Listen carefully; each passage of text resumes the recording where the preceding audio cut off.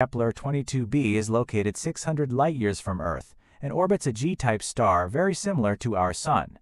Its year is only 290 days long, and it orbits at a distance of 0.85 astronomical units, placing it squarely in the habitable zone's Goldilocks region.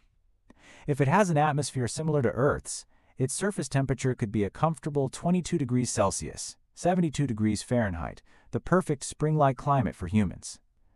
This sounds almost too good to be true, but the more perfect it seems, the more unusual it appears. The planet is about 2.4 times the size of Earth, but its density remains a mystery. It's too large to be a rocky planet and too small to be a gas giant. It falls right into a fuzzy area known as the Fulton Gap, a range where planets are theoretically not supposed to exist. Our solar system has no planets of this size. To draw an analogy, it's like seeing a person who is 2.4 meters tall, but whose muscle structure doesn't match that of a human.